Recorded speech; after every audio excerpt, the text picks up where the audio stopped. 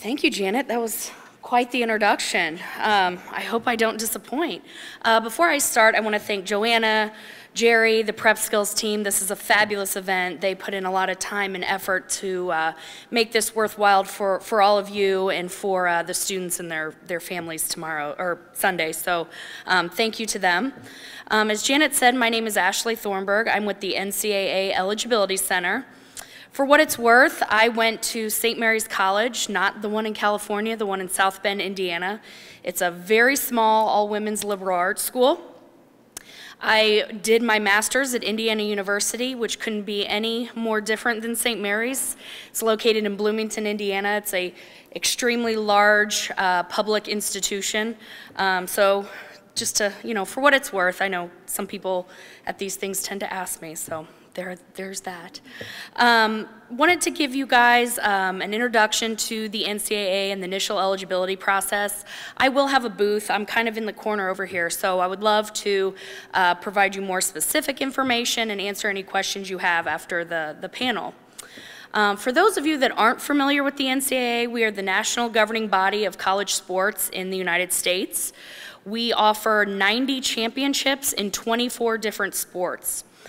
So there is a tremendous amount of opportunity to enhance your students' experience with athletics. There are over 460,000 student athletes across all 3 divisions within the NCAA. 11,000 of those student athletes are international, of which 3,000 come from Canada. So Canada is by far our largest international population among student athletes. Division I and Division II offer athletic scholarships. Annually, they offer about $2.7 billion in athletics aid a year. So it may be an opportunity to help families financially, as well as to enhance that overall experience that these students would have in the States.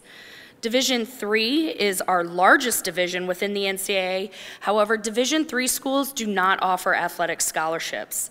Division III schools tend to be smaller private schools. Sometimes they have a larger endowment, so they may have more opportunity to offer academic aid or need-based financial aid. So just because Division III does not offer scholarships, don't count them out. They sometimes have more money than our larger public institutions.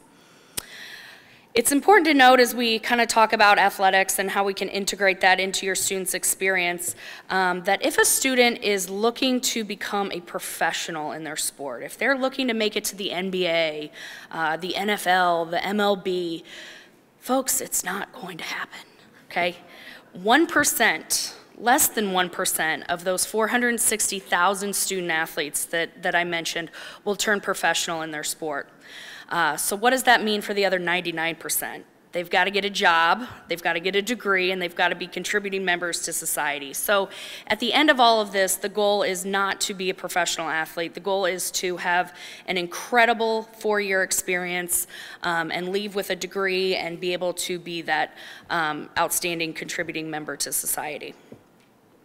The Eligibility Center is what we like to call the front porch to college athletics. We are responsible for certifying student athletes' eligibility, both their amateur status and their academic status. So this is kind of the first step into the NCAA.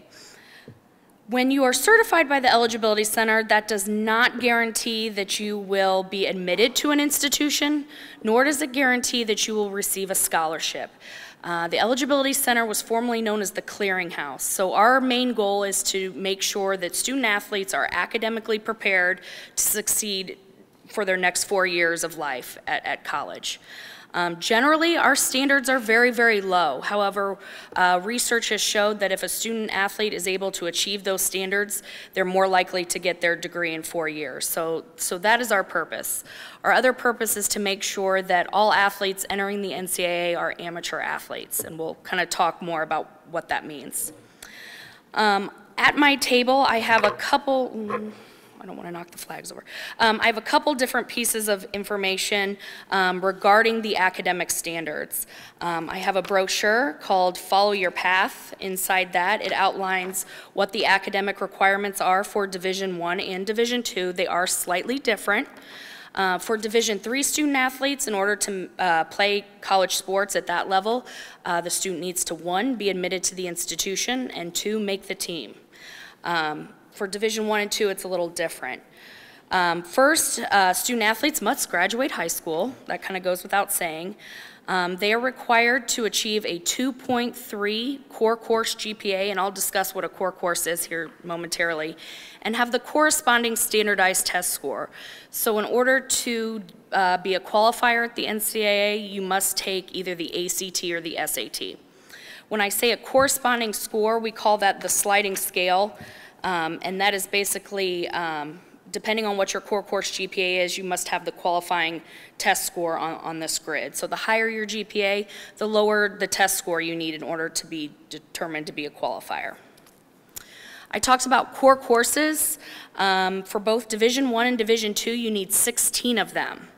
A core course is one that is taught at or above the regular academic level at the high school in the subjects of English, math, natural or physical science, social science, foreign language, religion, or philosophy.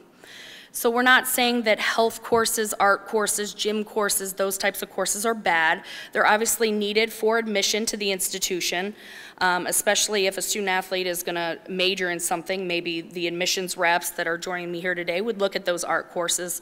But for purposes of athletics eligibility, those would not be considered a core course.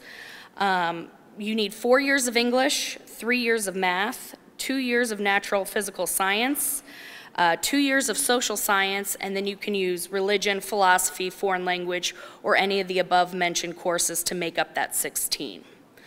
To help you with core courses, Canada does have a provincial list of core courses.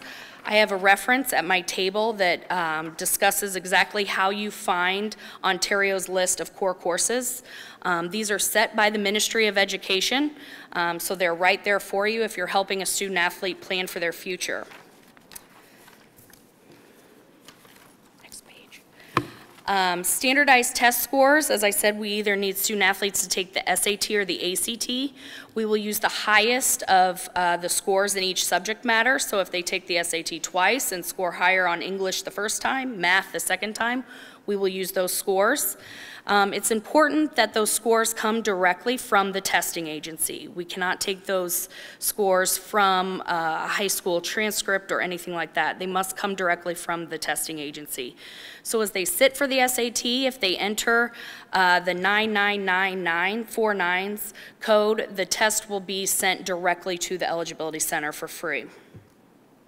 All transcripts from the high schools must be mailed to the Eligibility Center, and we will need years 9 through 12, all 4 years. All 4 years. And unfortunately, we don't have a way for Canadian student athletes to send those electronically. They must be mailed. I would recommend, if you have a student athlete who's registered with the Eligibility Center, to send those at the end of every academic year. That way, when we go to issue a certification, all the information is right there, and it should expedite that process. There are amateurism rules that impact student athletes, and I will kind of briefly go over these. Obviously, an amateur student athlete is one that has not profited in any way from their sport. Prospective student athletes are allowed to accept up to actual and necessary expenses from their teams. So if they are in a tennis tournament, let's say, and it costs them $1,000 to travel and eat and lodge and play in that tournament, they can accept up to $1,000 in prize money. But once they accept above what their expenses were to participate, they have jeopardized their amateur status. I get a lot of questions about the gap year or the grace year. So for all sports other than Division I tennis, they have to be different. Division I tennis and men's ice hockey, student athletes have 1 year after they graduate high school to continue to play in their sport without any impact. But if they play past that 1 year grace period and do not enroll in college, they will be required to sit out their first year.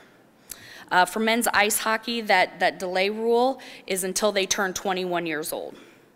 There are a few major junior A hockey leagues that I'm sure you're familiar with that the NCAA has determined are professional leagues, and student athletes from those leagues would lose their eligibility if they come to the United States. So hockey student athletes that play in the WHL, OHL and the QMJHL are not permitted to compete in the NCAA. Couple points to highlight as you are helping students register with the Eligibility Center and starting to navigate this process. One of the most helpful things for you is the brochure that I have at my table. On the back, it breaks down years 9, 10, 11, and 12, and what we recommend student athletes do each of those years. So be sure to grab one of these. The other thing is when student athletes register with the Eligibility Center, it's important that the student is using their email address, not mom or dad's, not yours, and to make sure that this is an email address that one, that works, and two, that they check. Unfortunately, we're not as cool as some schools and some others. We do have Twitter and those sorts of things, but our primary way to communicate with student athletes is through email. So it's important that they continue to check that, and that is a working email address. If a student athlete registers and forgets their password, they simply just need to call us and we will reset it. Please do not re-register and pay the $80 fee again. There's no need for that. And another important point, this is a new technology enhancement. When you go to the Eligibility Center's website to register, there's kind of two choices, two paths you can take. One is for certification. So a student athlete will sign up, they will pay their money, and at the end of that, they will receive an academic and an amateurism certification. If you have a student athlete who's like, I'm just not sure, or is in 9th grade, and gosh, if I get bigger, stronger, faster, I may be able to make it, we do have what we call a profile option. So this is free, so the student athlete goes through the registration process. They do not have to pay, but they are in our system. So if they take the standardized test, we have an account to link it to. We also have their email address, so we can send them information, correspondence, things they need to do in order to complete that process. So that's fairly new for us. So I would advise everyone to take advantage of that. If I leave you with anything, it is where to get information. The Eligibility Center's website, eligibilitycenter.org, is a tremendous resource. When you go to that website, up in the right-hand corner is a link for high school administrators. You will be linked to the core course list. You will be linked to something called the Guide to the College-Bound Student Athlete. This has more information than you need to know.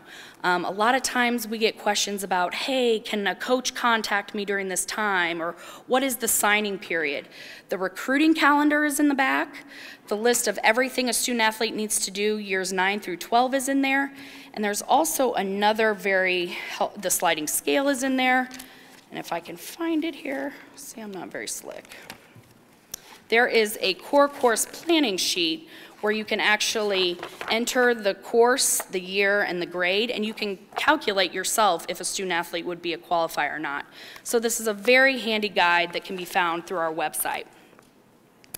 The other piece of information that I think is going to be really helpful to you, in the booklet that you got from Prep Skills, towards the back, about 1/4 of the way to the back, is some information on the Eligibility Center, division by division, that Prep Skills has put together.